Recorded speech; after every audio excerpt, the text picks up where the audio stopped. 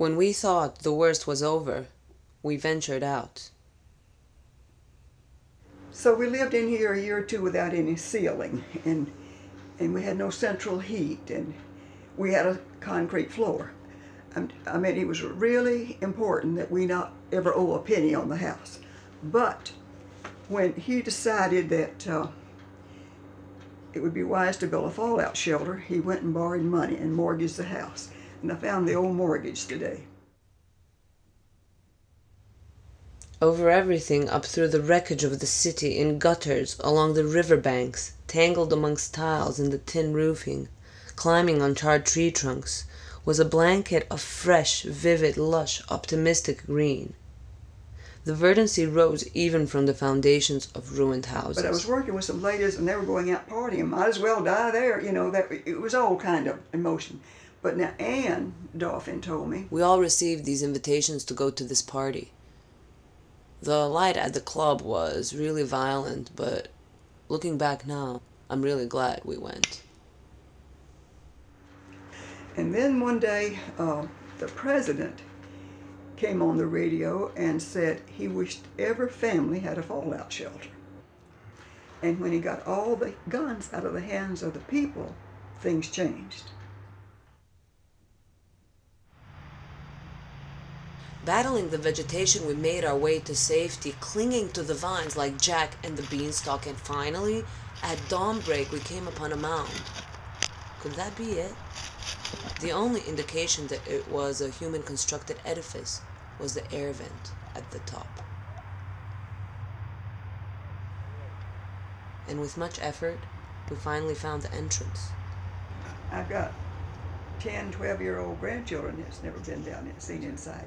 And Abby said, and we threw bricks at the door trying to get in. Why was the door locked? Had they lied? Things weren't stable, and people were worried, and people were getting really nervous. And that thing was closer to being disaster than most of us realized. He borrowed this money and started building the shelter. And there are a lot more of them built than most people know, but most people could hide them. I remember getting sheets and tearing them and making bandages, making them more bandages, sterilizing the material in the oven, putting them in jugs. You just expected casualties and all, but it was more like 10 by 7, something like that. And inside, it was poured concrete about so thick, about a foot thick, solid concrete. We had electricity down there, of course, but you didn't know when it was going to be knocked out. And but if it's just radiation, well, anyway, I can't tell you just when we decided it didn't need it. Now, I know once during a hurricane, we went down. Like last night, they kept warning us we might have one, and everybody was getting prepared to survive or help survivors as best they could. They kept warning us for hours that there was, so I was sitting here last night with all these memories and afraid to go to bed, and then nothing happened. But that's the type of thing I'm saying. You get fearful, and then if it ends good, great.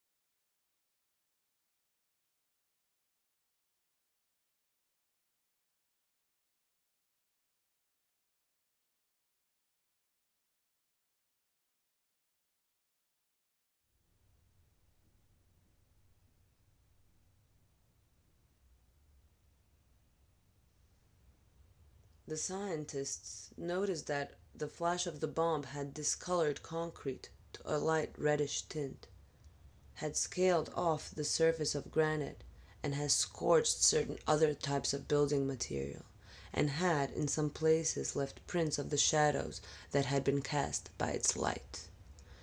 Even a few vague human silhouettes were found, and by triangulating these and other such shadows with the objects that formed them, the scientists determined that the exact center was a spot not far from here. Someone had come into the room where he was sleeping, reached up to the hanging light bulb and switched it on. The sudden flood of light brought him leaping out of bed.